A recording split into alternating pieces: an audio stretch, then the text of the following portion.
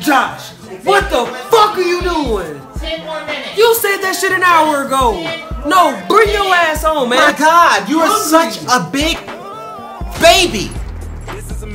Must you always do the most? I'm just trying to be great in America, my brother. Can you allow me to do that, please? I don't have time for your cool shit today, Josh, so can you please remove that hat?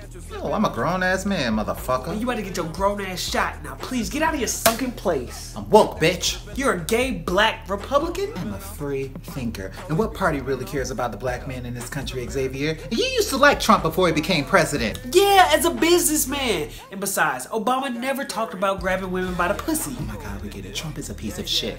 You know what? Trump knows that he's a piece of shit. But for you, my brother, as a black man, what has changed with 45 being president? Are you fucking kidding me? They were shooting up black people with Obama in office, and they're shooting up black people with Trump in office. And friend, what did Obama really do for the black community? Are you... He was the first black president! God, he was a Colgate Crest model with a smile. He just stood there. Take off the damn hat. No! This hat represents everything that uplifts and glorifies the white man, Xavier. Exactly! More of a reason why your black ass should burn it! Hell no. This is my big fuck you to white privilege. Now, are we going to Cracker Barrel or nah?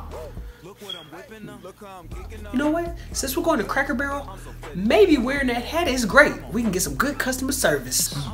2 for 1, my brother. I'm all 2 for for it. 1. Let's now, go. about you being a Republican. I ain't being no damn Republican.